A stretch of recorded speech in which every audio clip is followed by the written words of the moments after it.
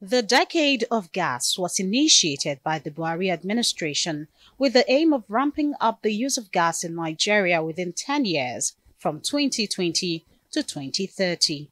The policy is expected to deliver 10 projects with a target of attracting $14 billion in foreign direct investment, raise $12 billion in revenue through royalties and taxes, and create 2 million jobs by 2030.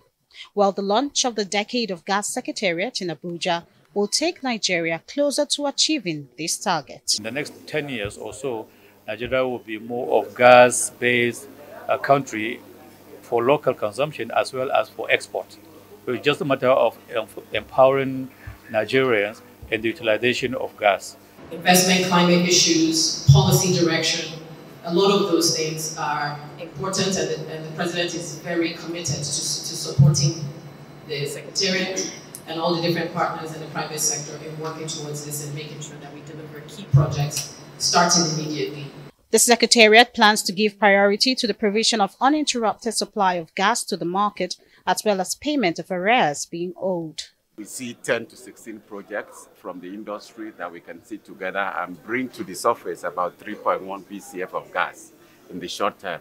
In addition, there's an additional 2 BCF that if we have the right policy framework, we can move the start date for those projects from 2030 into the 2010 to 2030 window. Ensuring that all the legacy debts owed by the industrial owed to the industrial operators are paid, and also ensuring that we have a cost-reflective gas pricing.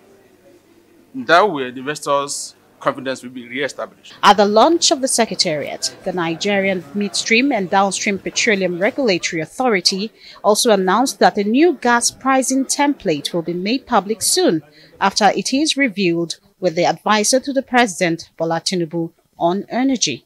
So until such interaction is completed and President Saction approves it, we will not be able to disclose the price. But basically what it is the price that gas is sold to the industry. Gas to power, gas to base industry, as well as gas to commercial. So that is to incentivize the producers so that they can produce more gas and supply into the country rather than committing to exports. Virtual pipelines will involve us enabling CNG operators, people who can move gas from where it currently is today, truck it to areas where it is needed. The Decade of Gas initiative is pegged on the premise that gas can be used as a key driver of economic growth and development, especially Nigeria's industrialization process. Georgina Ndukwezaika, Arise News.